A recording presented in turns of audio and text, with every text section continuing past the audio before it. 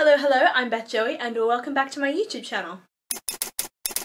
If you're new here, welcome. This is a channel where I paint my face, turn my camera on and talk about books. So at 10 PM last night I realised that I had a video due to be uploaded at 5 PM today and I hadn't filmed anything. So it was a very early start this morning to do a mad rush to get a 5-book reading update filmed in time for my Thursday release, so I hope, fingers crossed, this goes out on time. And I mean, I've read 7 books since my last 5-book reading update, so I think it's probably about time, otherwise I'm gonna fall behind and it's all gonna like explode in my mind. And anyway, this is a 5-book reading update. The first book that I'm going to mention in this video is one that I borrowed from my library, so I don't have on me anymore, and that is Heart on Fire by Amanda Bouchet. This is the 3rd book in the Kingmaker Chronicles trilogy, and unfortunately for me, the most disappointing book in the trilogy. I really expected big things because I'd liked the first 2 quite a bit, but this one just let the whole team down. If you haven't already seen in my previous videos, which I will link up above, what the Kingmaker Chronicles series is about, it follows Kat, who is a kingmaker and soothsayer.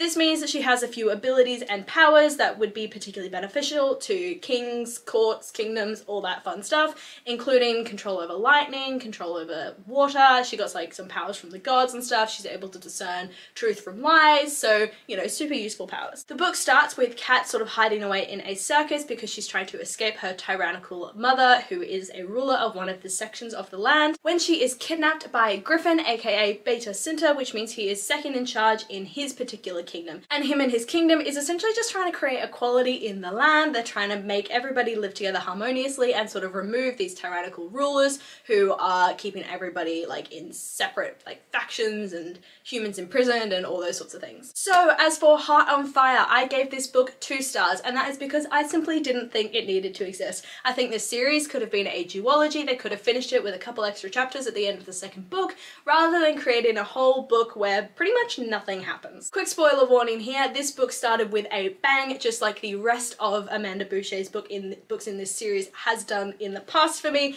with Pierce's betrayal and obviously the god coming down and taking him away. But the rest of the book just seemed like Amanda Bouchet was trying to create too many big gasp moments where you go, oh my god, I can't believe that just happened, except when there's one after the other, after the other, after the other, they completely lose all impact, so none of the gasp moments were really that gasp worthy. Also, the whole plotline of the book just felt incredibly repetitive because it was a case of just Kat finding new power, then facing up against her mother, being defeated, losing some level of power or confidence, saved by Griffin or by a god, and then rinse and repeat. Lastly, the entire Tartarus plotline at the end of the book was completely unnecessary. I feel like it was a big setup for the next book, which is sort of a companion series to this one, rather than anything that really stood in its own right and added any value or benefit to the storyline or to the big battle sort of at the end, which was probably the biggest letdown of a battle I've ever seen. I was expecting this big battle scene, this amazing, incredible conflict between the humans and the rulers with magical powers, and I was really interested about how like the humans would overcome the fact that they didn't have any powers against this big tyrannical ruler, but it never really happened, and they just tried to have a redemption plotline for this big tyrannical ruler, and it just made no sense. I gave this book 2 stars.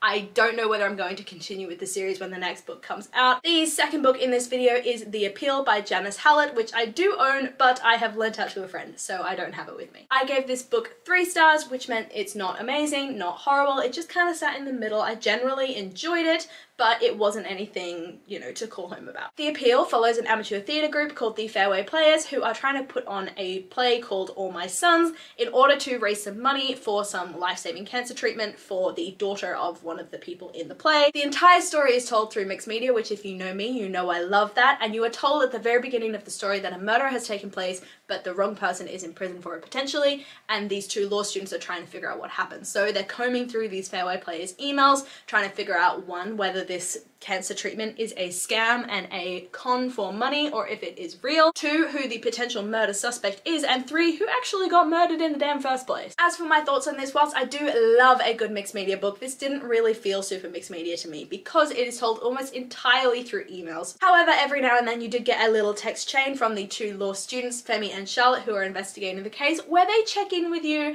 and it feels very interactive as they sort of run you through the previous section of the book that you've just read, the key things that you should be pulling out, and potentially some things to look forward to or to look for in the following section. I didn't love that the book was basically small town gossip until page 280, especially because that book only actually had 445 pages, so you were well over halfway through before anything of consequence actually happened, before any murder actually happened, and the whole story was kind of sold as a murder mystery, so I don't know if that's mismarketing or if that's just it's taking a bit longer to explore the characters. The character development, I will say, was top tier, but it was just a bit too long for me. There was a bit too much focus on the gossipy small town vibes rather than any actual action happening. Like I said, I gave this book 3 stars, not because I didn't love it, not because I didn't hate it. It was just generally enjoyable. To go for something completely different to what I would usually read, I picked up Diddley Squat by Jeremy Clarkson, which is a book that Ben bought me, and it follows Jeremy Clarkson trying to come to terms with being a farmer and realizing that he's absolutely horrible at it. Jeremy Clarkson, in case you are not aware, was one of the original hosts of the Top Gear show. I grew up with that show, so this book definitely held a place in my heart just based on the fact that it followed someone I grew up watching on TV, but no one tells the blurb better than him, so I'm just going to read you a brief section of the blurb, which says, faced with suffocating red tape, biblical weather, local objections, a global pandemic, and his own frankly staggering ignorance of how to do farming, Jeremy soon realizes that turning the farm around is going to take more than splashing out on a massive tractor.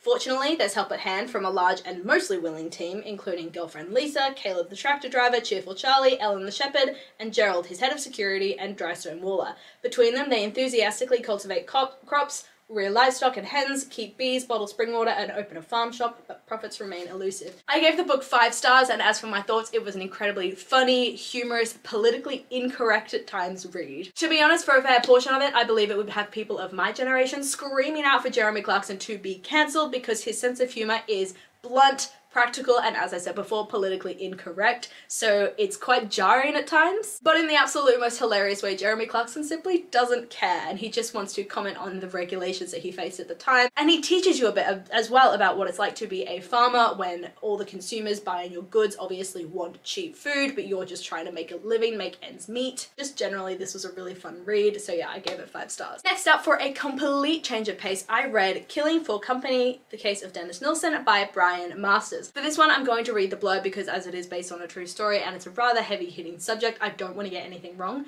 so I'm just going to read, and it says, on 9th of February 1983, Dennis Nilsen was arrested at his Muswell Hill home after human remains had been identified as the cause of the street's blocked drains.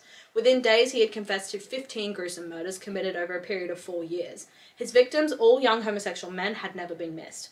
Brian Masters, with Nilsen's full cooperation, has produced a unique account of the murderer's mind. Killing for Company is a groundbreaking criminal study of the serial killer and necrophiliac known as the Muswell Hill Murderer, and one of the most shocking books you will ever read. And shocking is the right word for it because it is blunt. It makes a point at the very beginning of the book that they're not going to evoke emotion when they tell the story. They're just going to say how it is, even if the language is jarring. And it definitely does that, but it makes it incredibly difficult to read. So I gave the book 2 stars. Obviously, because the topic itself isn't enjoyable, this isn't something that you read to be enjoyed. It's something you read to learn and to understand criminal psychology, both in the case of Dennis Nilsen and the understanding of criminal psychology in the 1980s as well. But what I found really interesting was the areas in which this book was quite outdated. For example, in this time, homosexuality was still considered to be like a deviant trait, but there were also elements of the understanding of the criminal mind that I think were quite outdated as well, simply because either society had moved on from that belief or because science had proved it wrong. And then because of reading that hellishly horrible to read but incredibly informative book that was very, very dense, I knew that I needed something easy and quick that I could rush through pretty quickly and just enjoy, and so I picked up Olympus by Rachel Smythe, which is a graphic novel that I believe was originally posted on Webtoon, but then is since been like published in various volumes. Olympus is a graphic novel retelling of the love story between Hades and Persephone, told in sort of a modern context, so everybody has phones and there's, you know, pubs and bars and clubs and everything like that. Persephone is the young goddess of spring who has sort of been sheltered all her life by her mother, and she's finally making her way out into the world and living with Artemis. Persephone then goes to a party where she bumps into Hades, and then through a mysterious turn of events he ends up sort of saving her and taking her back to his house, and they get to know each other, sparks fly, all that lovely sort of thing. But at the end of the day, Persephone is naive and innocent in a world ruled by self-indulgent and manipulative gods, and so she faces a number of struggles as she comes to terms with the powers at play and the way that these men can manipulate and control her. Lord Olympus I gave 3 stars. Again, just a book that I enjoyed and I had a lot of fun with, but not particularly something to ring home about. It wasn't amazing, but it wasn't bad either. The first issue that I found with it was my own issue, which is that I compare every graphic novel since reading Heartstopper to Heartstopper, because that was just such a 5-star standout read for me,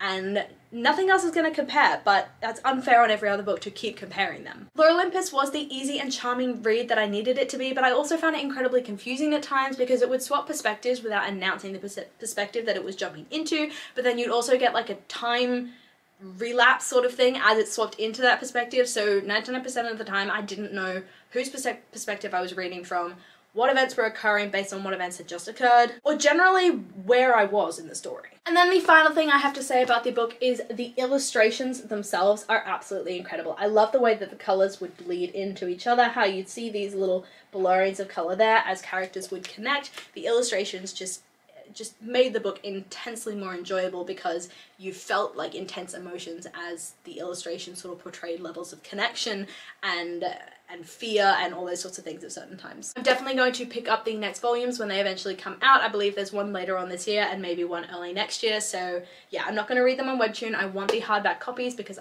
reading them on Webtoon I don't like because the format goes all weird on my phone, so yeah, hardback copies only. Those are the 5 books that I have read most recently. I think there's been a good variation there of different sorts of books. I read 2 non-fiction, which is incredibly weird for me. I don't read any non-fiction. And spoiler for my next 5 book reading update and for my March reading update, I read a lot more non-fiction this month and I'm kind of weird about it because I don't read any usually. Let me know in the comments down below what you thought of the books that I have read so far. If you have read them, if you've loved them, if you hated them, all those sorts of things, just come chat to me down below.